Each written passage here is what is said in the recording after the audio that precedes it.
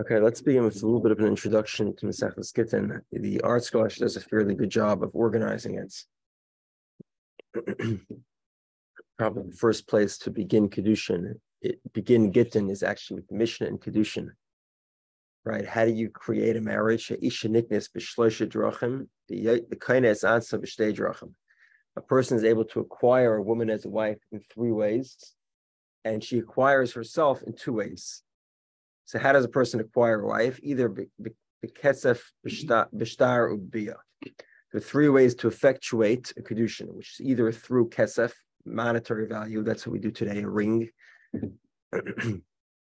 or it's through a shtar, a document that states kedushin, even if the document itself is worthless, or biyah, if they have an intimate relationship with the intention that through that relationship they will become married, then that is another way of effecting kedushin. How does a woman acquire herself to go ahead and what does kedushin mean? So we said the marriage is really a two-stage process: is kedushin and isuin. Kedushin means that they're sanctified to each other. The woman is no longer allowed to marry whoever she pleases, and isuin is the consummation, the living as husband and wife of that relationship. And a woman is kind of as atzah. She acquires herself in two ways. One of them is by receiving a divorce, and the other one is with the death of the husband. It's a famous story. I think it's Rabbi Akiva Eger. It was a sage about 300 years ago, less than 250 years ago. There was a man who didn't want to give his wife a divorce. So he called the man into his office and says, I'm just telling you, he says, a woman acquires herself in two ways, either beget or b'misa sabal. If you don't give a get, you're going to die. The guy says, I don't care. He walked out of the house and he died. Anyway, okay. Anyway, so that is the two ways a woman leaves a marriage. Obviously, this Mesechta Gittin deals with divorce. That's one of two ways where how a woman can acquire herself. Okay, now the word get literally means a document, and while it specifically refers to the document called a divorce, sometimes the word get is used with regard to any document. You'll find a loan document will be called a get. It's not uncommon. Also, there's a document called a get shichur. We'll get to that in Kedushin as well. In the beginning of Kedushin, the Gemara says three ways to acquire a woman, two ways for a woman to acquire herself. There's also according to Torah law, slavery is permitted. A slave could be acquired in some ways, and he also can acquire himself in one of those ways if he gets a document called a shichur, a document that frees him. And that document is often called get shichur, a document, a get, a divorce of shichur, freedom. And the discussion of get shichur there's quite a lot of discussion of get shichur in Mesechta Gittin as well. Okay, in order to obviously get in general, divorce is an unfortunate event. We'll learn about it later in the Mesechta, but someone who gets divorced, the Talmud says that even the Mizbeach, the altar, cries. What exactly that means, we'll have to discuss when we get up to it. Obviously, a get is not a preferred pathway. It doesn't mean that it isn't sometimes necessary, and that's why we have a whole process called Gittin. And of course, whatever we're learning in the Mesechta doesn't necessarily mitigate the tragedy of a get. This Mesechta is a halakhic discussion of how to create a get. In a few places we'll talk about the tragedy of a get, but of a divorce. But that tragedy is by and large not the discussion. The Mesechta in general, by the way, Talmud typically relates to the law. If you're looking for the more spiritual component, you'll probably find it in Medrash or in Zohar, other works written in the same era. Talmud typically focuses on halacha, and that's not any different with regard to Mesechta Gittin. Okay. In order to divorce your wife, what do you need to do? We'll learn about what is the minimum requirement for somebody to divorce his wife, but we'll see it's basically nothing. If a man doesn't like it, finds a nicer wife, that is sufficient grounds to give a divorce. We'll discuss it. It's actually a machlokes, and we'll discuss it later. Okay. Also remember, like we pointed out, according to Torah law, one is allowed to own slaves. A man is allowed to marry multiple women. Those women are called saras to each other. We'll discuss that a little bit. Okay, a divorce has to be given with volition. The husband has to agree to give the divorce. If he is forced to give a divorce, the divorce is technically speaking not valid. However, in limited situations, you could force a divorce, and that's because if the court forces a divorce, we consider the divorce to be given of its own volition, and that's because as follows. The idea is that sort of every Jew wants to do what's right. Right. So for example, we learn in Vayikra, if a person separates a sacrifice, he has to willingly bring it. Let's say a person refuses, we take a stick and we beat him up until he willingly wants to. It sounds like communism. It's not, and it is in a certain sense. It's not very different than the KGB telling people what to do and them quote unquote willing to do it. I think Kim Jong-un, and he gets elected by like 99% every single year. You have the option of voting for him. You just have to request a ballot in a different room. But this, and the idea here, what's the idea? The idea is sort of that every Jew wants to do what God says, and therefore, if a rabbinical court declares him in violation and declares to force him, and they actually go ahead and force him, he's doing what he really wants to do.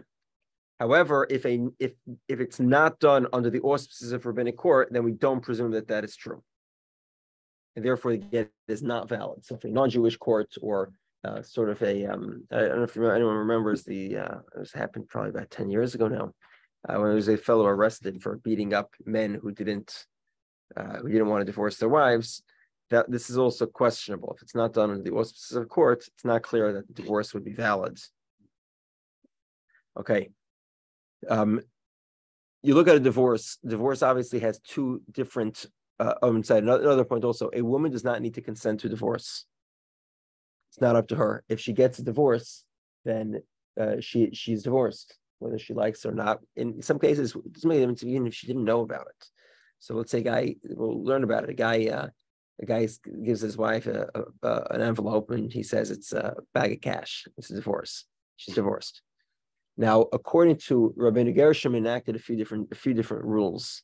This is way back. This is about, well over 1,000 years ago. I think it was 1,000 years ago. It's like 1,050 years ago, something like that. He enacted a few different decrees. Ashkenaz Jews have unilaterally accepted it. The vast majority of Sephardi Jews have also, but not exclusively. You can't. There are certain groups of Sephardim where it is unfair to hold them to Rabbi Gershom. They're not responsible to listen to Rabbi Gershom. Okay, Rabbi Gershom is the earliest Rishonim. Rabbi Gershom decreed that a man cannot divorce his wife unless she consents, and a man cannot marry more than two women unless a man cannot marry more than one wife. A few other things in Yehudah, exactly what it was, but so practically today, a person does have to obtain his wife's consent to be able to give a divorce. Now it's more than 1,000 years later. So there is talk about 1,000 years, maybe it's 1,000 years later. It's by and large, Ashkenazi Jews are certainly going to treat it the same. Maybe certain groups of Sephardi Jews are not. So it's more of a question. Regardless, another point here to bring up. There's a number of interesting stories throughout the years of typically they have the ones we know about are famous people, of people whose wives do not want to take divorces, and there is sort of a halachic workaround called a heter mei rabbanim, which is where 100 rabbis permit him to give a divorce, to allow him to force a divorce. And there's a few notable scholars, including someone who's alive today, that have gone through this process. And throughout the generations, there have been, of those that passed away. There's a famous one called Tzaddik HaKayin of Lublin. He was about 130 years ago. When he was younger, he was a little bit of a hothead and an extremist, and he decided that he was obligated to divorce his wife. And it wasn't the case. He wasn't even obligated. What happened was that people knew that he was an extremist and they wanted to get him. So they arranged for it to look like somebody was dating his wife. The whole thing was a farce. He was tricked into it. And then he ended up divorcing her, but she refused to take a divorce. So he ran around Europe getting 100 signatures for his heter to divorce her by force. Anyway, in the course of that, he ended up actually becoming Chassidish because he had to go to a bunch of Chassidish Rabbanim. A lot of Rabbanim wouldn't listen to him. Ultimately, he did not have children, and he later regretted divorcing his wife. Okay. Again, the document itself, we'll learn about this extensively. The document has two parts. It's called a teifus and a teiref. So this is sort of, you think of it like this. Let's say you go online, you're renting an apartment, right? So they have these websites, they give you a blank rental contract. What's missing from the rental contract? The name and the date. There we are, the name and the date and the rent. And some of the specific details are missing. It's a blank document, it has blank lines in it. It has the core contract is there, and you just fill in the blanks.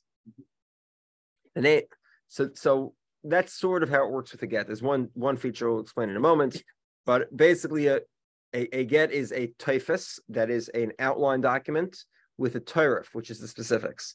Teiref includes all the specifics, and the addition is the words. One of the key components of the get is the words hareyat mutaras l'chol adam.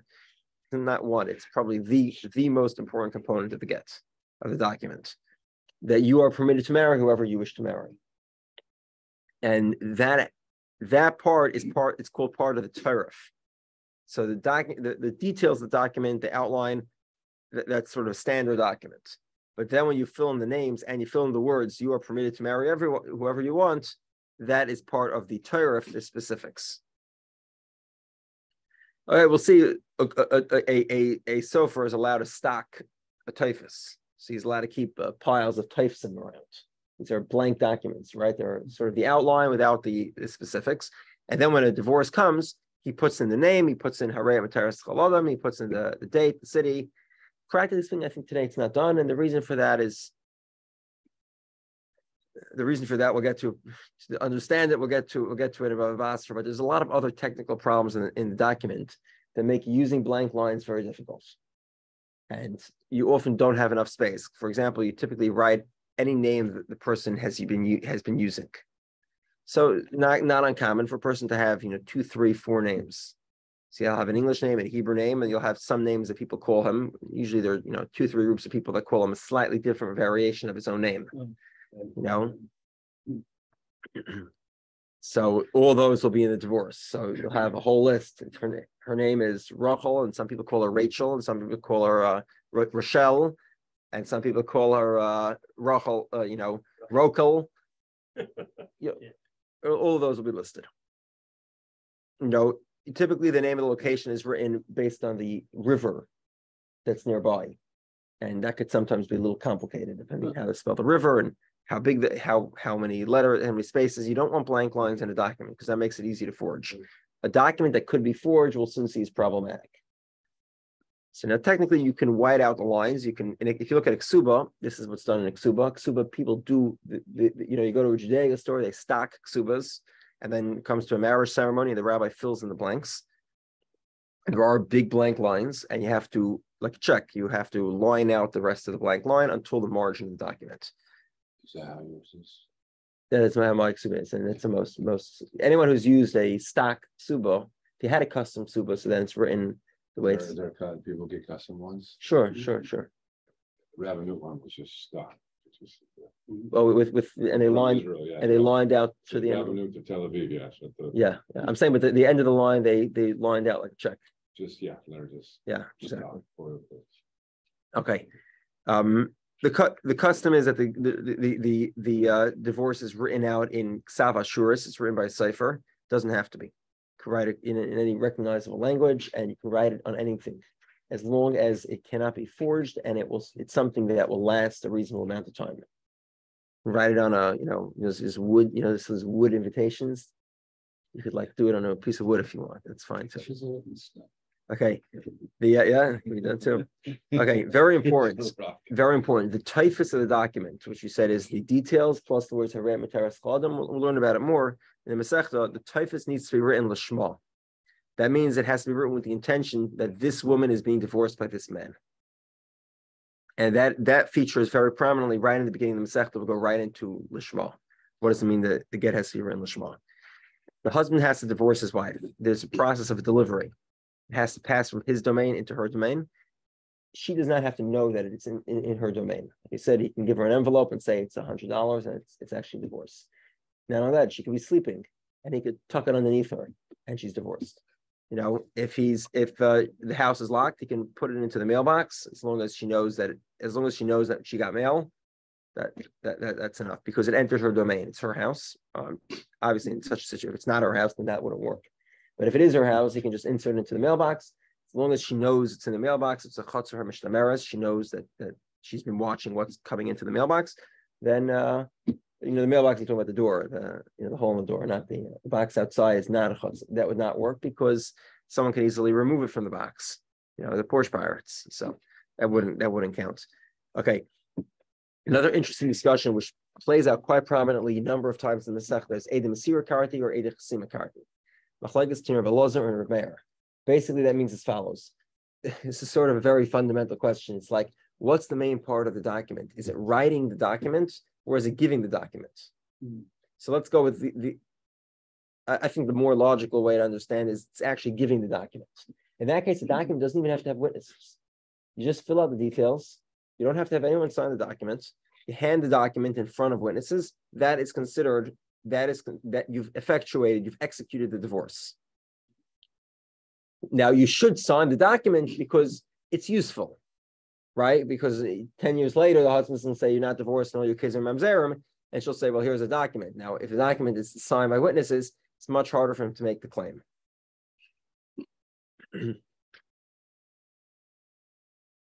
That's the opinion of Rabbi Elazar of Eidei Chasima Kartin. I'm sorry, Eidei Masira Kartin. The opinion of Rabbi Meir is that actually the effectuation of the document happens when the document is written. So you need witnesses to actually sign the document. Now, and the document only the event occurs. So in other words, the force of the document, the force of the get is the document itself, and that's why it needs witnesses. Now it happens to be because handing over the get is when the event takes place, and we have a general rule that any time we're dealing with the dover sheva erefa, a matter of relationships, or anything that impacts others that has a sexual nature to it, we require two witnesses. You don't have to, in Saita was an exception, right? We saw an exception, one witness is believed, but typically you always need two witnesses. So therefore, according to Meir, you also have to have two witnesses witness the transaction. That would be called Eidei Chasima. The witnesses of the signatures, they're the ones that create the divorce. Okay. And now, finally, the idea is that a divorce could be, there could be conditions that are attached to a divorce. And we'll get to it later in the Masechta. The Gemara deals with this extensively. What type of conditions are allowed, what type of conditions are not allowed. But it is possible to connect a divorce to a condition. Okay, that's basically it. Okay, let's begin the Masechta.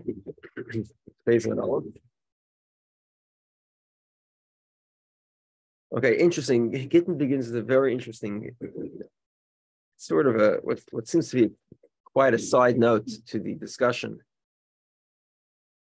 Although Tosfos notes that ideally a get should have 12 lines.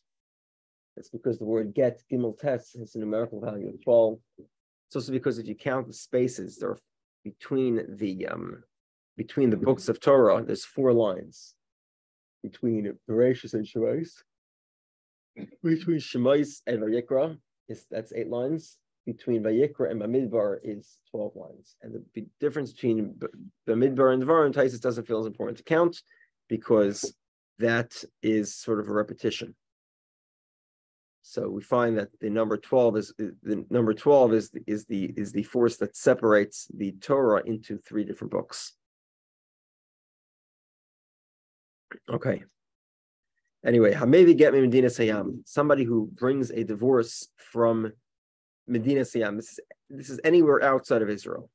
Sarach Sheyomar, he's required to say B'fanei nechtav or B'fanei nechtam. I've seen the document written and signed. Why is this necessary? We'll get to it in a moment. The Gemara has 2 opinions.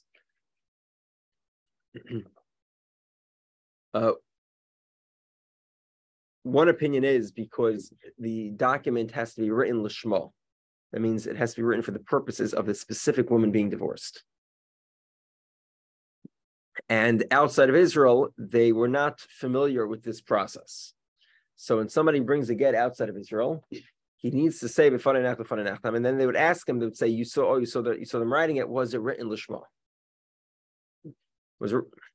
According to the other opinion, the idea is as follows. Should probably just spoken about this in introduction. Kiyum shtaros. Came up a little bit in the beginning of Subas. Kiyum shtaros is the idea that, biblically speaking, if somebody brings a signed document, we believe what's in the document. We do not suspect forgery. Why don't we suspect forgery? Because it takes a tremendous, only like wicked people forge. The vast majority of documents, people don't attempt forgery because it takes a tremendous amount of chutzpah to be able to make such an attempt. And presumably the vast majority of people do not attempt forgery, and therefore we don't presume forge. However, the rabbis, to disincentivize the enterprise, they required what's called kiyum shtaros, which is sort of a notary. Your documents have to be notarized. How do you notarize a document? It's fairly simple. It's sort of the idea of using a centralized authority. So what you do is you immediately take, as soon as you get the document, you immediately take two people that recognize the signatures. You go to Beis Din and you say, can you validate that these signatures belong to the people that actually signed them? And they look at the signatures, they say, yeah, it's the same signature. So the court, now remember, there's a lot of people, but there are only a few courts. So the court now goes on top of that, and they write at the end of the document, we the assembled, validated this document, signed the courts. Now, the court, to validate a court scheme is very easy. How many courts are there in the world?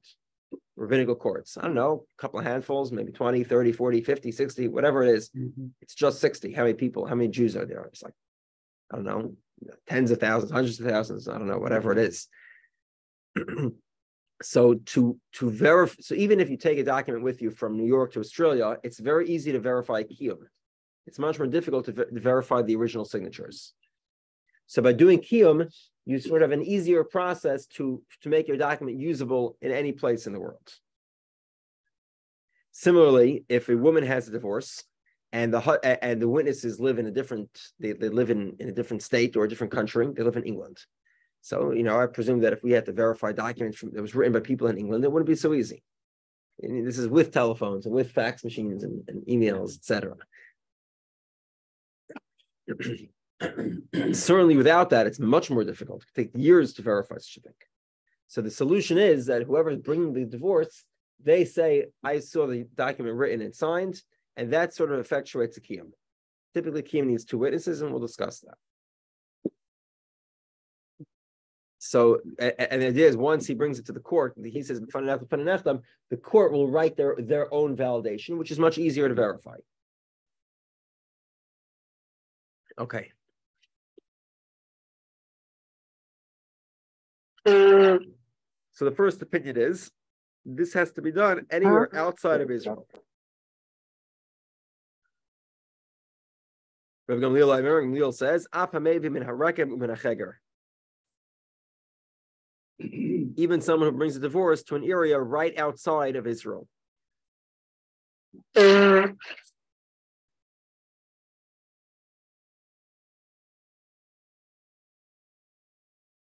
Rabbi Eliezer says, Farludim and Lud were two border towns that were right next to each other. They would often engage in commerce with each other. One of them was in Israel, one of them was right outside Israel. There also you're required to say, I've witnessed the writing and the signing of the documents. The rabbis taught, it's not necessary except for somebody who brings a get outside of Israel, which is like the first opinion. The Gemara will ask what's the difference between the first and second opinion.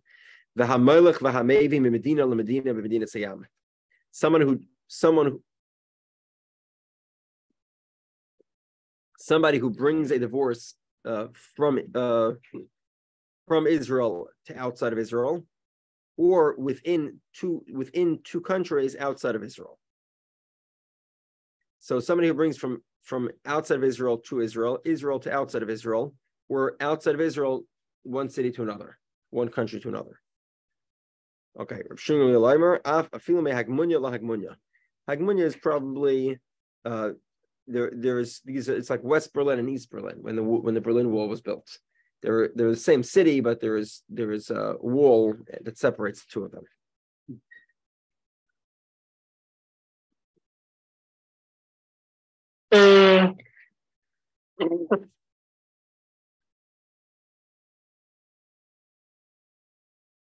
Rabbi Yehudah says, if you try to parse out the boundaries, what's called Israel, may Rechem lemizrach, Rechem kemizrach.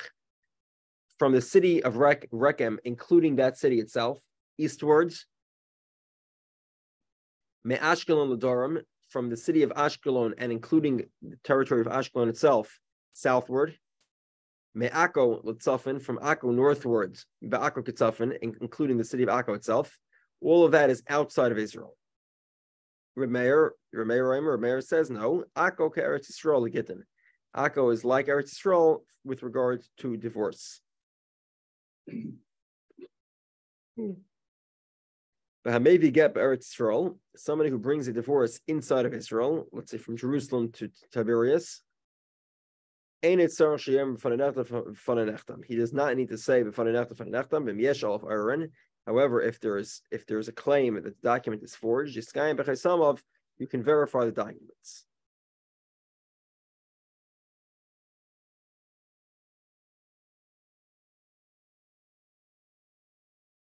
Okay. My time. What is the necessity of saying this, making the statement of fun and nechtam?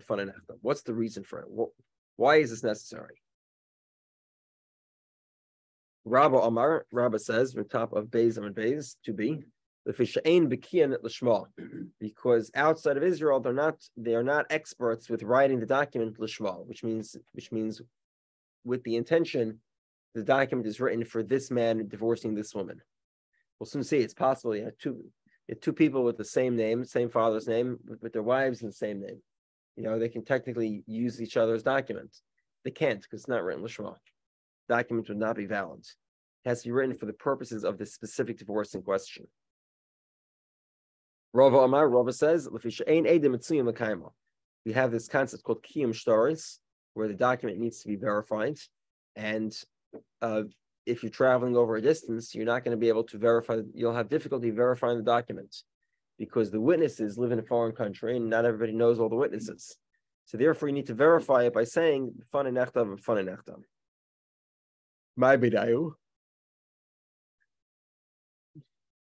What's the difference between their opinion? There are a few of the following differences.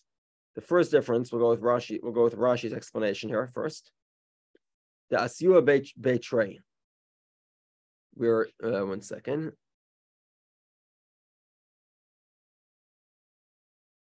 Two witnesses carry the document. Now, if two witnesses are carrying the document, we still need to know whether the document was written for the purposes of this specific divorce. However, we are not concerned about kiyum shtaris, verifying the document. Why? Because the two witnesses that carry the document presumably are hanging around now, so they'll be able to verify the document in the future. So it's not necessary to verify it immediately. That's Rashi's explanation. This is a different shot. Here, second.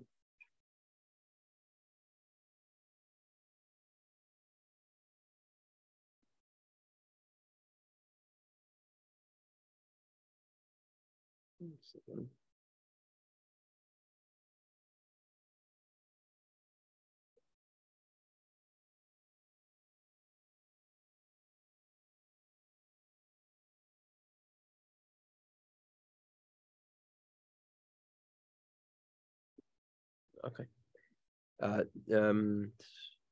Inami, Medina, Medina, Eretz Yisrael. Another difference would be from two different locations inside of Israel. 1 second. Okay.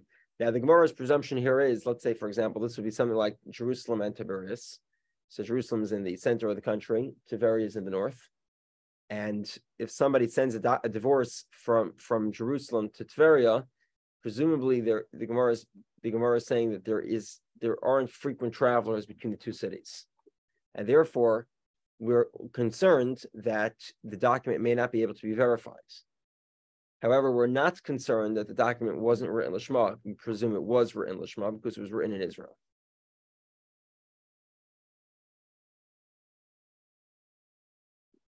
One second. Inami Medina Lamdina Be'eretz Yisrael. Inami. One second.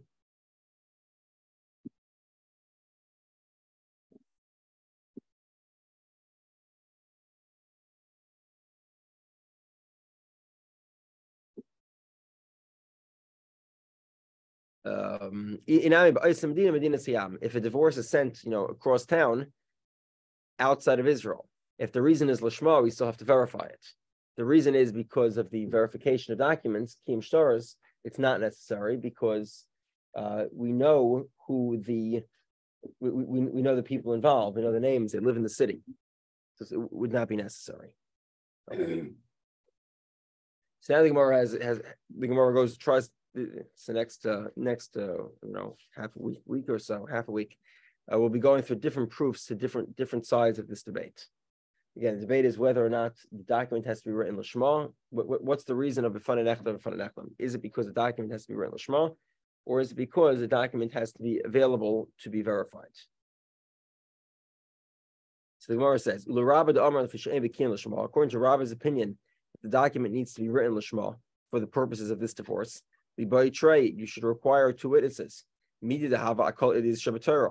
Just like any type of testimony that pertains to a matter of relationships or sexual nature requires two witnesses. This should require two witnesses as well. So the Gemara responds, a single witness is believed. Just like a single witness is believed to tell you, let's say, a piece of meat is kosher. So a single witness is believed to say this document is a kosher document. The Gemara says, hold on a second. And when do we say Eid Echad is believed?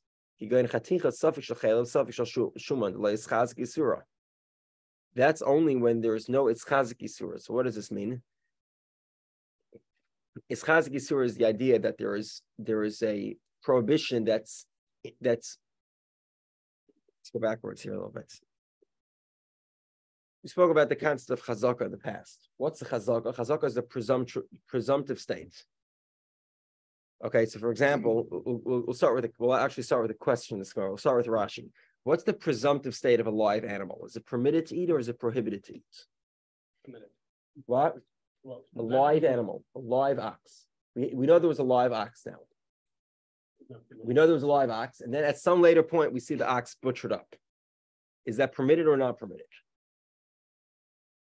It's not permitted because a live ox is a prohibited food. Now, there's a way to permit it by slaughtering it and salting it correctly. You don't have to salt it if you broil it. Okay, whatever it is, you have to slaughter it and process it correctly. But we have to know that event happens.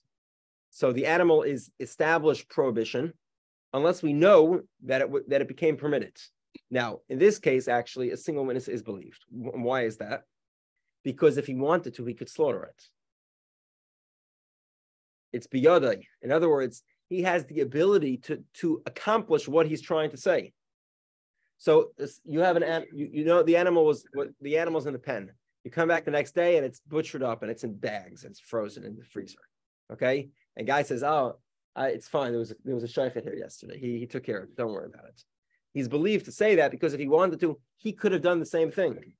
There's nothing stopping him from taking the animal, slaughtering it, butchering it, and putting it into the freezer. He's able to do that. So therefore, he's believed, even though the presumptive nature is prohibition. The presumptive nature of a married woman is that she's prohibited to remarry. She is in a state of prohibition. She's only permitted to her husband. Now somebody's trying to say that no, she's permitted to marry whoever she wants because this document is a valid document because it was written for her. It doesn't work that way. This random stranger could not have divorced her if he wanted to. And if he gave her a divorce document, obviously it wouldn't make a difference. It's a joke. There's no way you can divorce somebody else's wife. So there's no biyada, and you have a schaz gisur, you have an established prohibition. Now, let's say you have let's say a piece of meat. Somebody comes over to you with a piece of meat, says this is a kosher meat. You have no clue where that meat came from. Could have come from anywhere, right? You don't know that it's prohibited. You have no reason to presume it's prohibited. It's not. You don't know the animal it came from. So in that case, we say that this meat is a suffix. It's a doubt. There's no presumptive nature. We just don't know. And a single witness says it's kosher. It's kosher. Okay, but that in that case, there's no presumptive nature. Here, there's presumptive prohibition, and it's not biyadai. The witness does not have the ability to rectify the situation by slaughtering the cow because he can't divorce somebody else's wife. So the Gemara asks, if you have a cut of meat, so in this case, the Gemara's example is suffix chelav suffix shuman. There are forbidden fats. If you take a ox, cattle, the vast majority of the cattle is not eaten. I shouldn't say vast majority, just over majority is eaten. It's probably about 60% that's eaten. The back of the animal is customarily sold to a non-Jew. Sephardim eat a lot more. Sephardim will do a process called nicker, or in Yiddish they call it trebering. I've heard of that word. Trebering. They would treber an animal. They'll do nicker. They'll pull out the forbidden areas, and they have more meat. Pulling out forbidden areas necessarily involves destroying meat. That's because you cut it at weird angles, it becomes unusable. So it's not like you still don't get as much meat as the non-Jews get out of a cow.